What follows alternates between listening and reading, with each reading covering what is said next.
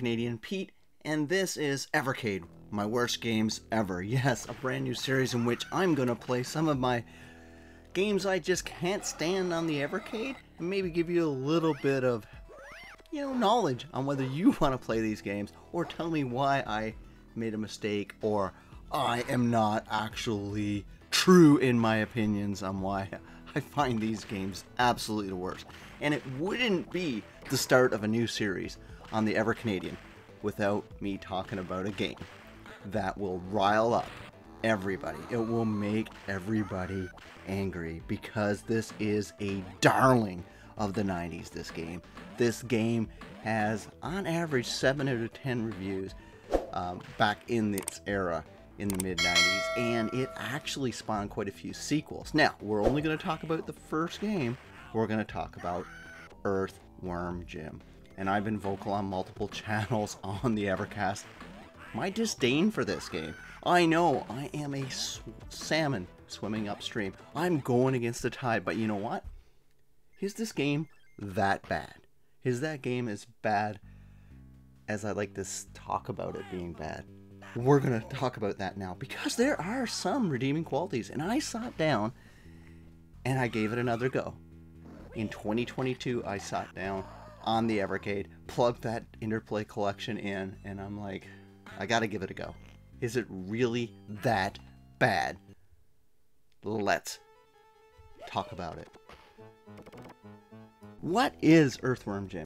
This is the story of Earthworm Jim video game. In outer space, a sweet evil cyborg lost a Queen cyberspace suit while it smooshes. Bring that slimy Earthworm Jim, and blammo! He becomes a superpowered hero. He takes out that precious dog. Then that stupid worm goes onto the planet X. He even tries mucus spongy jumping. And if that doesn't stop him, maybe the battle with Queen festering sweaty slug for a butt will. Earthworm Jim Playmates. Okay, Earthworm Jim is a side-scrolling game from 1994 from Shyte Entertainment.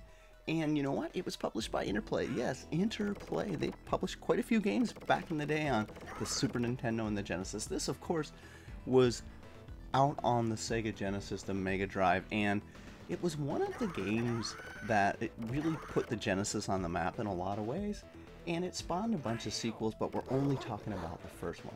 Again, this game has kind of this cult following of people who played it and loved it, and it's really something to kind of hear about this game, and when you play it for the first time, it's a hit or miss for a lot of people out there, but it did get good reviews, so we don't want to dismiss that. So for me, like I said, I took it, I put it in the Interplay collection, and I played this game again. I wanted to see where the magic was, and you know what? I couldn't really find it. It was lost on me. And this game's, there's a little bit of controversy in today's world about this game just because of one of the creators who's a complete douche. Won't go into that, but yeah. So let's talk a little bit about it. We're just gonna focus on the game itself, not about the creators and all the people behind it, because this game came out in 1994 and it resonated. But I'm playing it. I played it back in the day. I didn't own it, but I played it on other people's system, and I played it when it came out on the Evercade. I kept trying to play this game over the years, and I think it sucks. So let's see, after spending more time with it, is there anything redeeming about it? Do I want to go back and play it again? Alright, we're going to talk about the pros first. The humor is kind of a pro, but I find it's of its time. I think some of the jokes with the cow and stuff like that, it hit probably in the mid-90s. It's still kind of funny, I guess. Some people can still find it funny, but it's known for its humor. I did enjoy the boss battles in this game. They weren't bad. I had a little bit of fun playing them. There's a little bit of variety. It's the standard boss battles of its time, though. I like the fact that also in between levels, you have to kind of do a fly through space, and if you can win that race, you don't have to do a mini fight against the next boss. So there was some interesting things going on with the bosses, but I found them, again, very overtuned sometimes, and a lot of times on some of the harder difficulties, they're just almost impossible. So, but it is a bit of a pro. It was a unique take on their boss battles, so I did enjoy that. I gotta say the animation of the character is pretty dope. I actually do like it. I do prefer Aladdin over that. but I do appreciate what they did with a worm in a robotic suit. That's pretty cool. Soundtrack is solid. I really like the influence. I don't know if this is actually correct or not, but I think the music was influenced by a lot of bluegrass music, a lot of, you know, southern music, and it's pretty cool because you don't see that a lot in video games. And again, the character is unique. But that's all I kind of found that I liked about it. And that's sad, considering this game, like I said, got between 7 and 8.5 out of 10 back in the day from tons of different magazines and reviewers. So, you know, that for me was kind of disappointing. Okay, let's get into this. Okay, the level design of this game, this is going to get really, this is just, again, my opinion, but the level design's pretty crappy in there. You get lost a lot of times. You don't know what edge to jump on, which ones you can hook onto. I find some of the jumps are they're kind of cheating you a little bit. Like, you think you can make it, there's spikes, it's like, and it goes back to the art a little bit too. I think the art and the level design are kind of fighting against each other a bit. Jumping is not great in this game. I don't appreciate the jumping. It's not precise.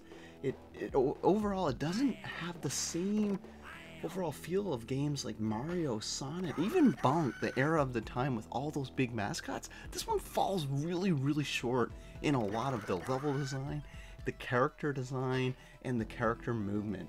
I think the character design, though, you could, you know, if you like a worm in a robotic suit more than Mario, hey, go for it. But, you know, for me, it's not my jam. But yeah, it falls short in the critical parts of gameplay. It really falls short. You do have a weapon, you do have a gun, but it doesn't really, when you switch out your weapons, it kind of, it doesn't feel like you're in control which weapon you want to do, what type of blaster you got, and stuff like that. I do appreciate you flinging yourself and using that, but once you get the gun, I mean, that's the mechanic you use outside of, you know, flicking your body and using it as like a rope like you do in a Pitfall game and stuff like that. I guess not a rope, it's your body, but, you know, also, what's with the respawning in this game? When you get a continue halfway through the level and you get your continue point and you die, you respawn and you're immediately ganked by dogs or crows. It is ridiculous. Like, why? Why? It's artificially difficult for no freaking reason.